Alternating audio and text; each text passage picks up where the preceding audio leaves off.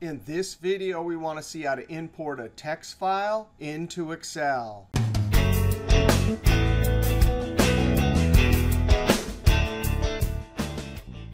Often we get data that has the extension .txt. That means this is a text file. If we open it and look at it, field names are in the first row, records in subsequent rows.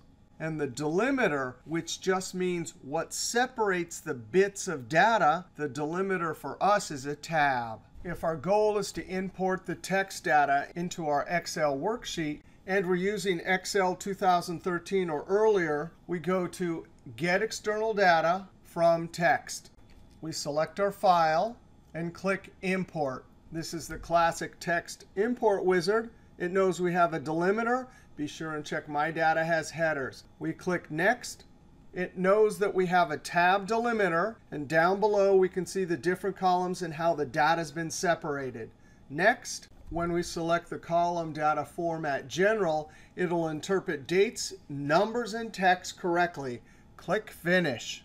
Then click OK. And our data is imported into our Excel worksheet. If we're in Excel 2016 or later, we go to the Get and Transform Data group in the Data Ribbon tab, which is Power Query. Then we go from Text CSV. We find our file and click Import. It wants to know what the delimiter is. It guessed right. We come down to Load, Load To, and it's going to load as an Excel table, which of course has dynamic ranges.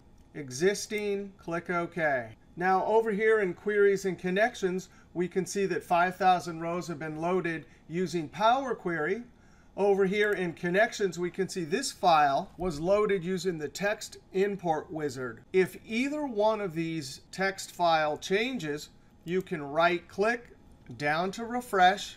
Over here, even though it doesn't look like it's connected anywhere, we can right-click Refresh. Now, as a text file bonus, if we don't have tab as a delimiter but a comma, then when we click From Text, we see something like this. Click Import, and there it is. It picked up that this is a comma. Load To, click OK. Bonus number 2. What if you have a modern version of Excel and you don't want to import it as a table? You want to use the legacy 3-step wizard to just dump it as some data? Well, guess what? Under Get Data, there's the legacy wizards. And the way you add this option is under File, Options, Data, and look at that. I happen to really like the Web Legacy version. You can check whichever ones you like. All right, that was a little fun with importing text files into Excel. If you want to learn more about loading data with Power Query, check out this video. If you want to see the legacy method, check out this video.